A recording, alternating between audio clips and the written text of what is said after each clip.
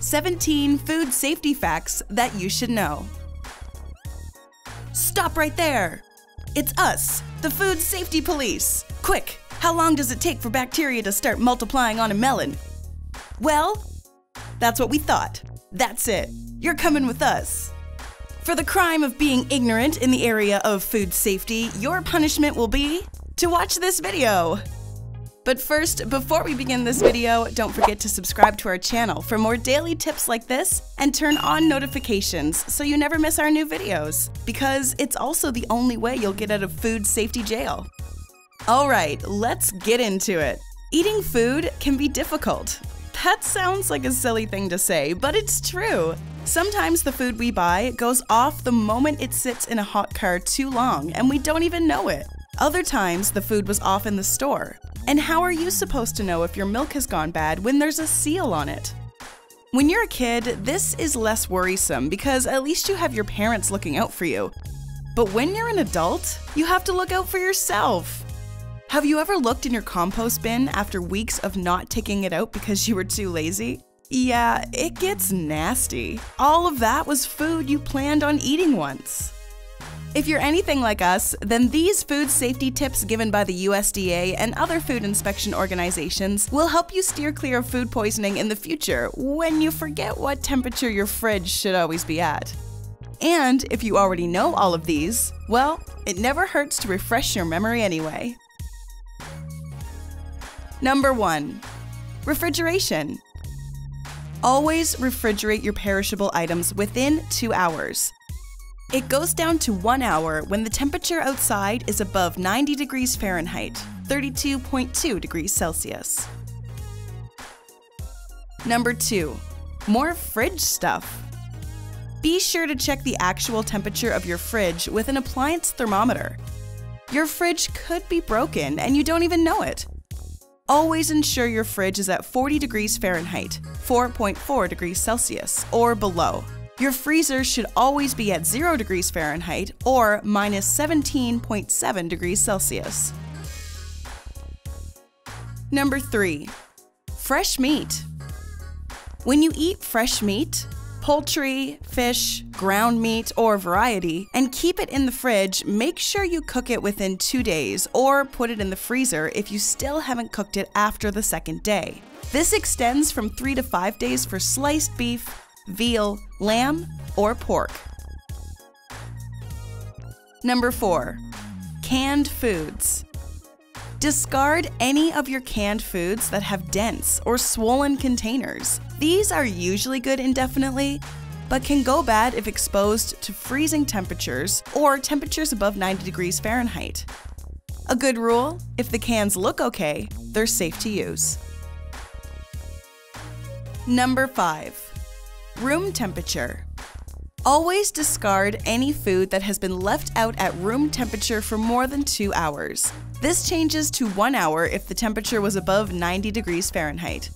Also, make sure to use all cooked leftovers within 4 days, and always reheat your leftovers to 165 degrees Fahrenheit or 73.9 degrees Celsius.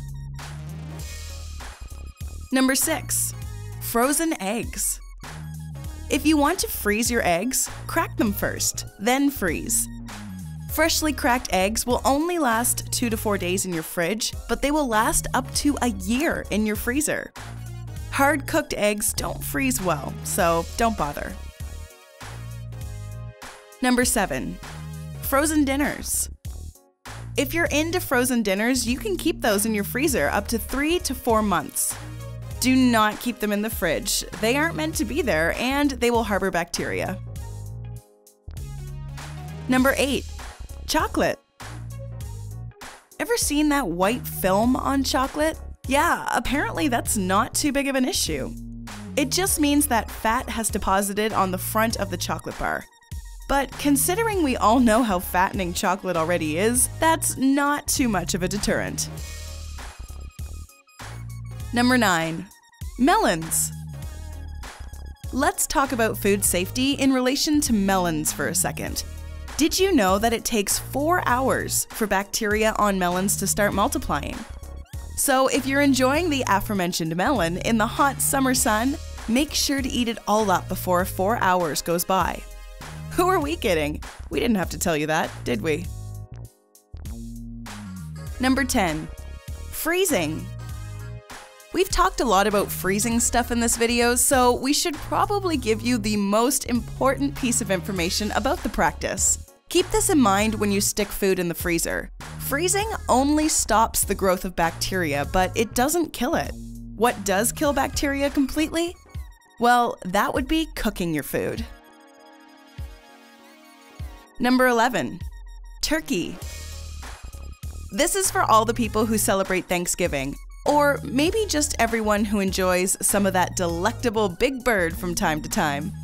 When you're done basting and seasoning your turkey and leave it be, keep this in mind. It is harmful for a raw turkey to be kept non-refrigerated for more than 45 minutes.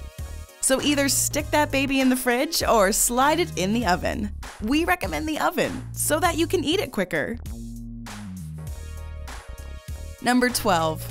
Fruits and veggies. Next, we learn about some food safety when it comes to everyone's favorite food group, fruits and vegetables. Here's a great tip for all those chefs out there who like to make a meal that doesn't come out of a cardboard, microwavable box. It is wrong to place your fruits and vegetables in the same bag with meats. It could lead to contamination. We understand the vegetables part. Green peppers and onions go great with, well, just about everything. But what kind of sicko do you have to be to mix perfectly good meat with fruits?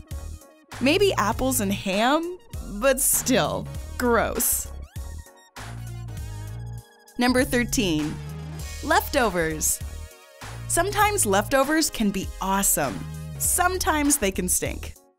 It really depends on the chef, your fridge, and where you've put them. But keep this in mind, leftovers that have remained in the refrigerator should be recooked after more than 36 hours. Even if it's that cold pizza you had on Friday, if you're eating at midday Sunday, toss it in the microwave. Your stomach will thank you. Number 14. Barbecue. So you're out in the sun, enjoying your hopefully bacteria-free melon, and you decide to have a barbecue. Why not? It's a beautiful day out. There's never been a better excuse to slap some meat on the old barbecue and make some nice, smoky food. Well, make sure you're careful about where you're putting that meat. Apparently, placing barbecued meats on the same plate that held the raw meat after it has been cooked leads to food poisoning. So make sure to get 2 different plates. Wouldn't want your guests to get sick. Number 15. Cans or jars. Say you're out of plates because you used them all up at the barbecue and you want to eat some alphagetti. In the very least, eat them out of something that isn't the can. Eating foods directly from a jar or can causes saliva to contaminate the contents. And as good as alphagetti is, it isn't worth getting sick over. Or is it? Number 16. Can openers. Alright, so now that you've found a bowl for your alphagetti, it's time to open up that sucker and pour it into your alphagetti receptacle. Just find a can opener, stick it into the top, and wait a minute! You forgot to rinse off that can opener. But Bestie Food Safety Police, we hear you whine, that's like one whole other thing we have to do. Plus, what's wrong with a dirty can opener? A lot, actually. Unwashed can openers are one of the most common causes of food poisoning, due to contamination from food left behind. So yeah, turns out that not washing your can opener is kind of a big deal. You're welcome, by the way. We just saved your stomach from a night of torture. Number 17. Mold.